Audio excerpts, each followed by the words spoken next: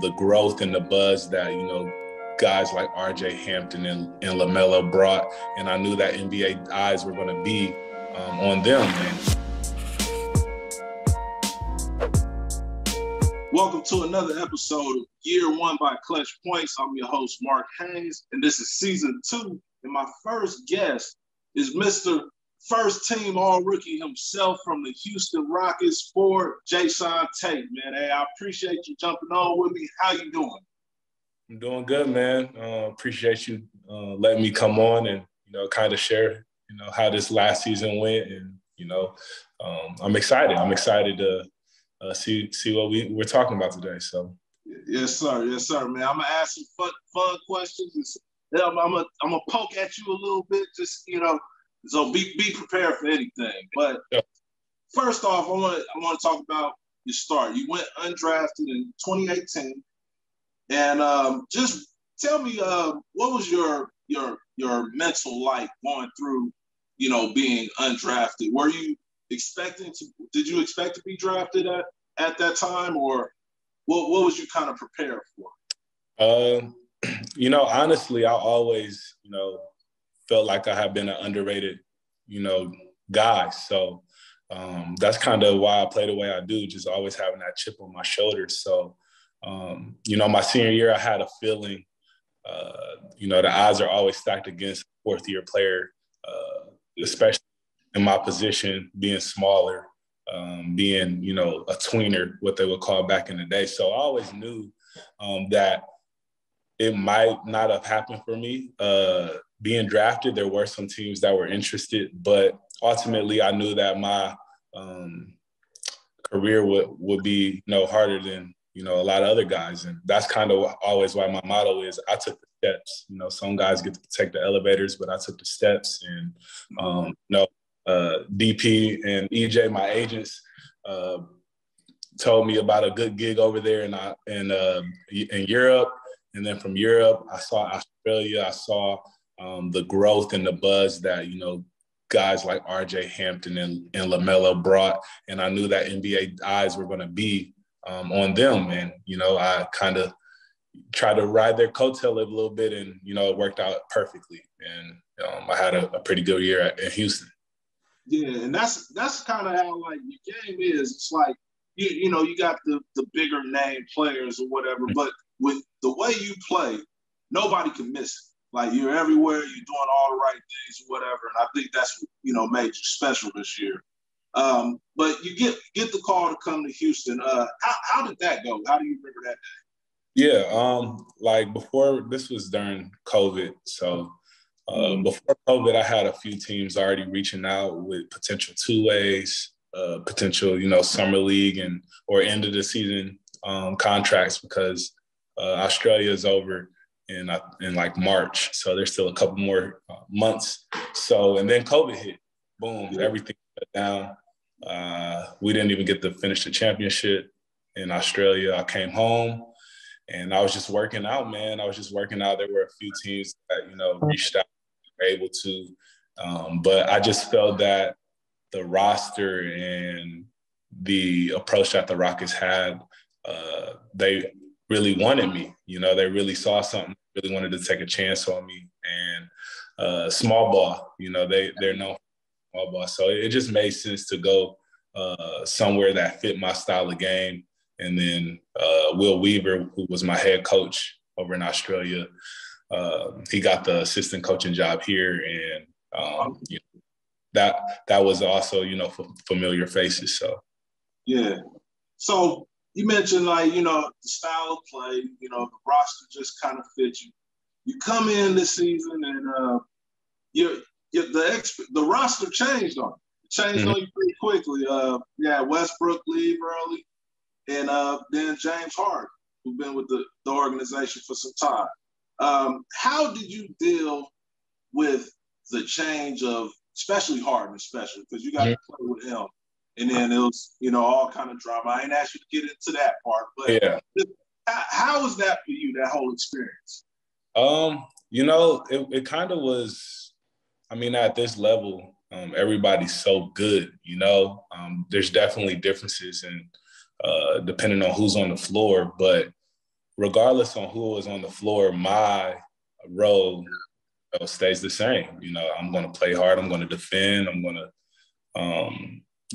roll. I'm going to set hard screens. If you need me to come off a ball screen, I can. That is why, Houston, I felt was just perfect for me because the style that we play, it doesn't matter who else is on the floor. I think that I found a way to impact the game, depending on, what the team needs. So I have 29 teammates this year. I set a record, but, of those games, man, I just found a way to just, stay constant. And I think that's always just been who I am and what I've always been reliable with is just being consistent every night. And that's all I try to do is be consistent. Yeah, and that's what you did, man. You did a great job at that. But did that whole situation, did you notice it was kind of, just something different? Because it was a little bizarre. Was it something different that you experienced and whatnot? Yeah, I think it's always different, especially when you're talking about one of the, arguably one of the best scorers of all time,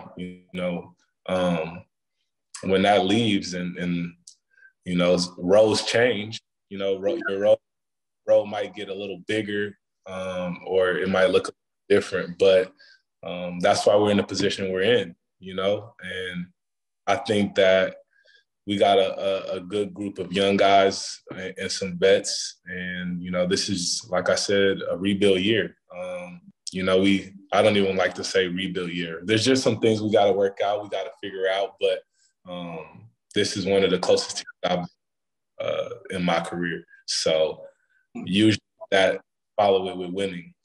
I haven't been on many teams where, the team camaraderie and the closeness of the team doesn't impact winning. So I'm just excited.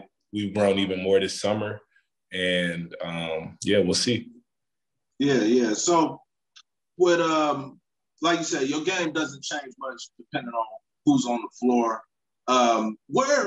Where did you kind of come up with this style of play or start developing? Is there a player that you kind of looked at, you draw comparisons to guys like PJ Tucker and Draymond Green and things like that? Is there somebody that you always kind of paid attention to? I pay attention to,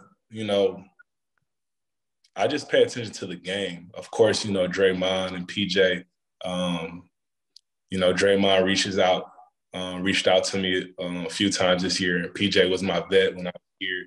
And I learned so much defensively from him in the short time I got to spend with him. But a lot of the times, man, it's just there's just certain things you got to learn on the fly. Just being out there. I think that was the biggest thing for me is just that throughout the season, I remember PJ yelling at me and telling me things. And I'm like, I have no idea what you're talking about. It was just moving so fast. And then by the end of the season, I'm yelling at the younger dudes and the guys that are, coming in, like saying the same thing. And I'm like, that's when it clicked. Like, now I get it. I get what he was trying to make me understand. And like definitely, PJ, Draymond, Jay Crowder, like you see what he does and what he brings to the table. But there's not just somebody that I want to be similar to. You can learn every great basketball, everybody in the NBA. They're in there for a reason, and that because they do something so great. Yeah. No, because you're different. You have, like you said, you have traits and things that are similar to those guys, but none of them you're specifically just like. You're kind of different. You could do a bunch of things, and being 6'5", 6'4", 6'6", around there, I'm gonna throw all of them there. I ain't trying to shortchange it, so I'm gonna throw them all in there. At 230, I'm assuming you would feel like you're one of the stronger players in the league, being in the league. Who's a guy that you went up against and you was like, yo, this dude's strong? Yeah. Dwight Howard, he picked me up, didn't even pick me up. That was the first time that ever happened. But Guard-wise, I mean, of course, Bron. Kawhi's very strong. Eric Bledsoe, he's really strong. Mm-hmm. Bled is but, Big Nurk, they was throwing me on all those fives. All those 5 minutes are, like, ridiculous. But if we talking about, like, just, like, a guy that surprised me, E. Bled, he's one of the stronger guards. Yeah, because he's about, 6'2", 6'3". Yeah. He's 6'3", but he bumped me. I was like, oh, okay. And then with guarding, because you do everything. Guard basically 1 through 5, being the smaller man. What is your mindset when you get matched up against them 5s? Man, you got to do your work early.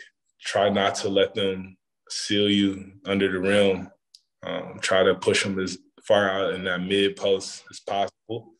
And, hope they miss what they offhand. That's all you can do. In those situations, you want to try to live with a contested offhand lay or a contested fadeaway. That's all you can do.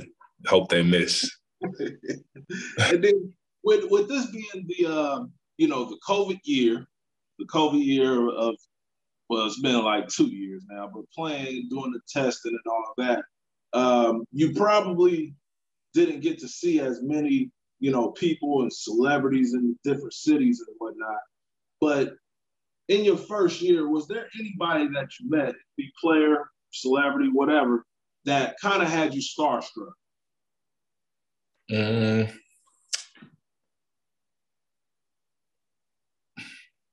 I wouldn't say that. Like you said, because it's a COVID year. I don't know. I got. And I thought that's what I asked people last year. But last year you could get out and Yeah. Tell me about that. Let's scratch that question. Tell me about that. How was it just basically playing games, going to the hotel, testing, back to the room? Like what was a game day like? Yeah, I mean, it was just really just like, that's the only thing I know. I don't know the other NBA. So for me, it was normal. It might not be normal for anyone else. I mean, guys with other years, but like this year for the other rookies, like even in our rookie, transition and our meetings with the NBA Players Association, is just like, this is normal. Like, we don't know anything else. So it's just routine. You wake up, you get your COVID test, you take a nap, you go to shoot around, take another nap, eat, game time, get on a plane, do it again the next day. We'll see. Hopefully, next year we are allowed to have, a little more freedom. I definitely want to see, what cities have to offer. I've been overseas for, 2 years, still things that I haven't seen here. So, over to it. And that same week, this is actually my first year. I covered, I was a beat writer for the Warriors this season. This is my first year doing that. And like, I did an interview with my brother, Yahoo, and he asked me about, like covering. I was like, this is all, normal to me, doing everything on Zoom. Like in the locker room, that's probably gonna be weird for me. So I was, I'm sure same with you. We like the same, even though, you made it to the actual. I'm just following y'all around, chasing y'all. But man, I'm gonna get you out of here. This last question. Like I said earlier, I appreciate you for jumping on with me. And congratulations on making first team All-Rookie. What was it like for you when you got the news of that? It was right before the Clippers. Who were the Clippers playing? Playoff game, first round. Clippers. It was the Mavs. Mavs. And my agent called me. He was really excited, and then my phone started blowing up, and I was like, "Dang, I really got it." I don't think it really hit me until like you know, the next day. But, you know, it was pretty cool. It actually made me just look forward more to this year, you know. You just use it as motivation. It's always good to get acknowledgement and, you know, people pay attention to your story, but there's just more work to do. Like I always said, coming in here, I want to be a 10-year vet.